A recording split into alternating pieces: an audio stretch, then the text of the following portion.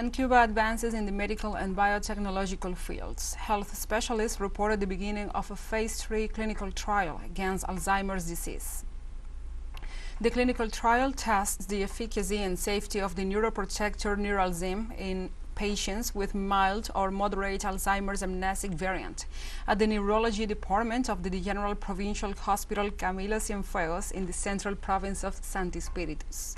According to the Ministry of Health, the trial promoted by the Center of Molecular Immunology began last February 27th in Havana and will go on for 2 years in the capital and for a year and a half in the rest of the country.